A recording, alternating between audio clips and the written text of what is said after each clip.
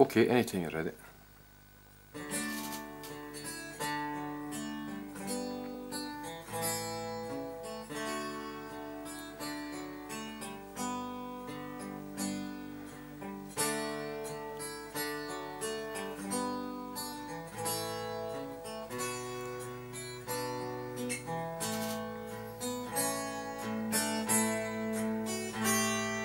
Is there for honest poverty that hangs its heap and all that?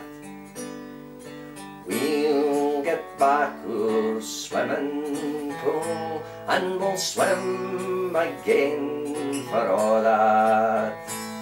For all that and all that, we water wings and all that, and Govanhill's in Calder Street, we'll swim again for all that.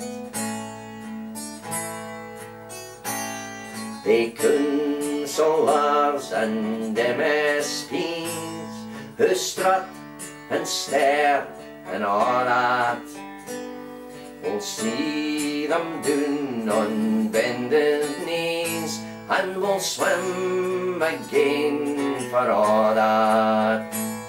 For all that and all that, we water wings and all that, and Govanhill's in Calder Street, we'll swim again for all that.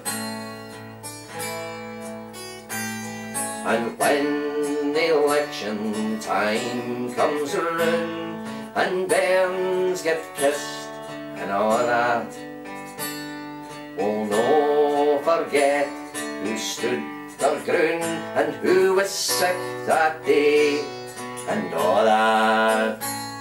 For all that and all that, we water wings and all that, and Govanhill's in Calder Street, we'll swim again for all that. So let us pray that come it may, as come it will, for all that, that sense and worth will win the day, and we'll swim again for all that. For all that and all that, we water wings and all that, and Govanhill's in Calder Street, we'll swim again for all that.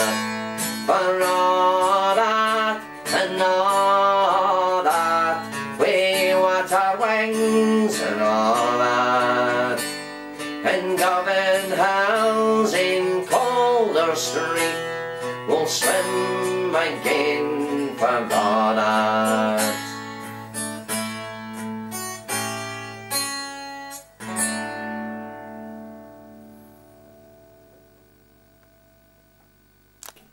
Capo off, because I start without a capo, right?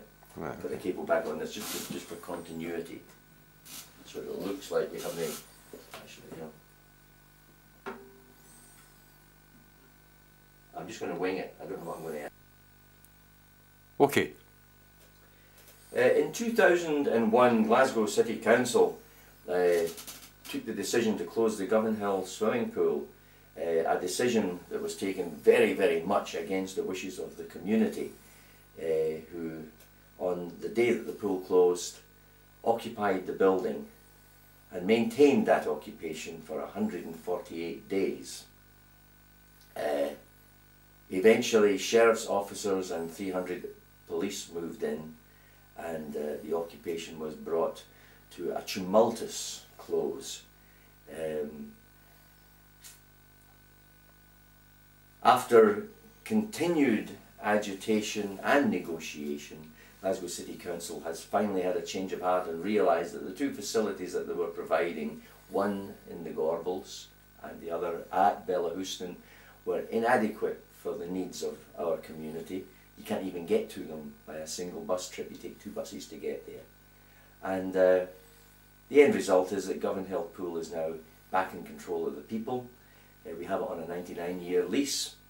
The plans are well underway to refurbish and reopen the pool, but we need support. So if you are one of the many who learn to swim in Govanhill Pool, or if you're just inspired by ordinary people taking the reins of power into their own hands and seeking to make a better world for themselves, if you want to support us, get in touch with Govanhill Pool Campaign at the website that we'll put at the end of this little selection of songs we wrote on the picket line to keep ourselves occupied during the occupation.